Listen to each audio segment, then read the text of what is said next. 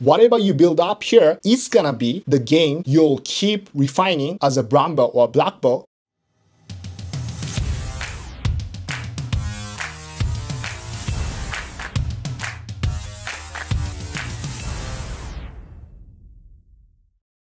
Hello folks, welcome to my channel. My name is Kazuki Umemura. I'm a BJJ black belt training in Tokyo in Japan. I've been training, competing and teaching BJJ in multiple countries for many years, so I'll be sharing a lot of useful information on this YouTube channel, so make sure to subscribe this YouTube channel so that you won't miss anything. Today is also the belt color series, although this channel is mainly for practitioners 40+. For the videos about belt color series, I'll talk about them for any adult or master practitioners at any age. Today's video is about what it means to be a purple belt. Before we get too deep in it, let me emphasize this: the standard criteria or levels for belt colors are totally different from professor to professor and academy to academy. So what I'm going to talk about here is just what I think is a general guideline for purple belts from my experience of having trained and taught BJJ for many years. Before sharing my idea, let me share what the website of the biggest BJJ organization, IBJJF, International Brazilian Jiu-Jitsu Federation, says about BJJ purple belts. For you to get a purple belt, you have to be 16 years old or over. If you are 18 years old or over, you have to be a blue belt at least for 2 years to get a purple belt. Also, you have to be a purple belt for at least a year and a half to get a brown belt. Again, this is just a guideline you have to follow if you're gonna compete in IBJJF tournaments. So I've seen a lot of professors promoting a purple belt to a student who hadn't trained for a year and a half as a blue belt. Also, the website of IBJJF doesn't really provide a lot of information on what skill is needed to be a purple belt as far as I find. So if you know they provide those information, please comment below. So here, let me share my opinion on what it means to be a purple belt. When I say what it means to be a purple belt, I think that can mean two things. One, how your skill set is at the point you get a purple belt. Two, how your skills will improve throughout your purple belt journey. But I'll skip the first one in this video because in the previous video, what it means to be a blue belt, I talked about what you learn throughout your blue belt journey and how your skill set is when you get a purple belt. So if you want to know about it, check out the video. I'll put the link below in the description. But long story short, at the point you get the purple belt, you have already found whatever techniques or whatever positions you're good at or will be good at, which will be the base of your A game that you will build up when you get a purple belt. And then now let's talk about when you get a purple belt, how your skill is gonna change.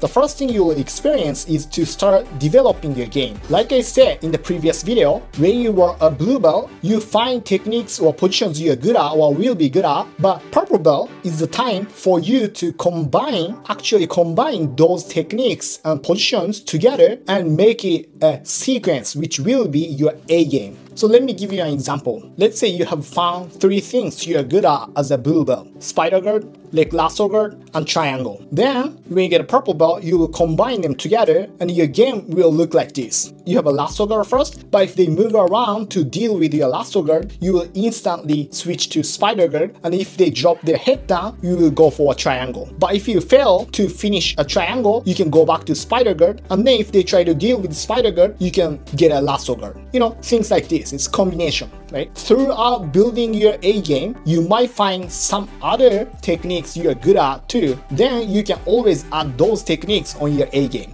At this point, your A game might not be as tight or effective as brown belts or black belts, but whatever you build up here is gonna be the game you'll keep refining as a brown belt or black belt. So in another way of saying it, the A game you build up here at this stage is not gonna be much different from what you do as a brown belt or black belt. Although you might add some leg attack game on the top of it. The second change you'll see is you'll start filling up your holes in your game. What I mean by that is this is not really about your A game, right? It's about your whole game. Let's say you take so much time building up your spider grip game, which is your A game, then you have no problem going against someone at the same level or lower level because your spider guard is so strong. But let's say when someone takes a back position on you, you realize, I'm not really sure what to do, how to escape from here. Or when someone gets a close guard on you, you might find it really hard to open it. Of course, by the time you get a purple belt, you should be able to do most of the fundamental moves or techniques, but still you'll probably find some holes in your game at this point. So purple belt is not only for building up your A game, but also filling up the gap or the holes in your entire overall game too. That's why if you ask a question about any positions or any techniques to brown belts or black belt, they usually have the answer for it. As you go towards the end of your purple belt journey, you will start doing well on most of the purple belts or some brown belts too.